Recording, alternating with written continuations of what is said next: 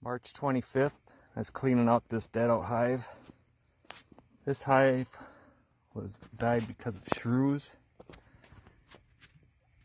If you look at all the carcasses in the corner, the shrews will get in there, they'll get past your 1/2-inch mouse guard.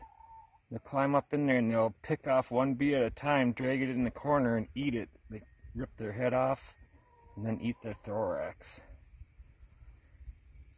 And it stresses the bees out way too much if they're not big enough to defend.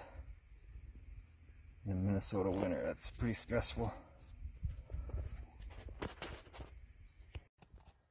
Another death by shrews.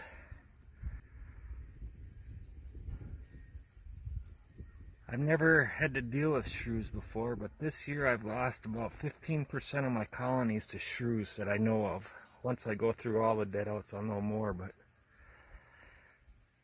they're really destructive, especially in a smaller colony. This third one, all three of these are in a group. The third one died of shrews too, so the shrew got every one of these three.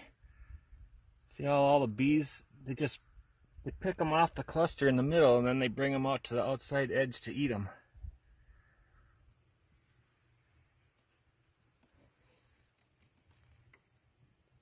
Just bee heads and bee carcasses all over the outside perimeter. I think this one would have starved anyhow because they were out of food. So that's my fault.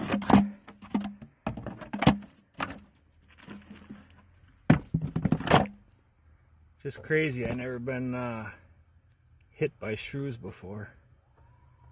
Even my out apiaries have some shrew problems, but they're production hives, so it wasn't as bad as these nukes.